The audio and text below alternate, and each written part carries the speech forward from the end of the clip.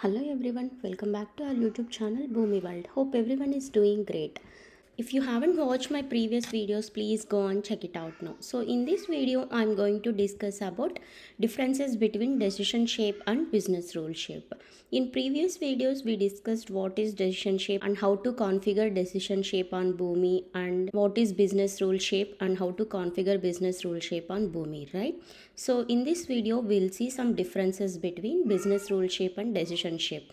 So in most of the interviews you will get this type of question. So we'll see what are all those differences. So business rule shape available in professional and enterprise editions. So decision shape will available in only standard editions. So business rule shape route documents on a accepted or rejected path.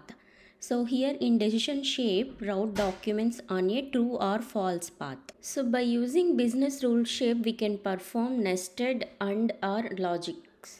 Okay, by using decision shape we can perform single boolean logic.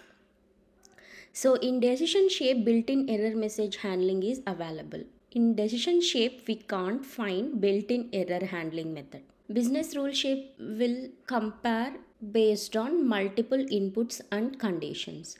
Decision shape will compare two specific values.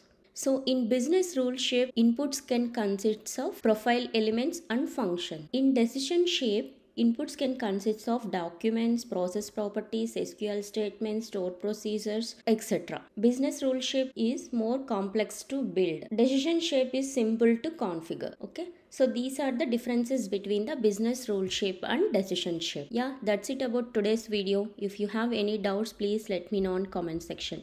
If you like my video, please like, share and subscribe to our YouTube channel, and please don't forget to click the bell icon so that you will get all notifications whenever I post the video. Thank you all. See you in my next video. Until then, bye bye.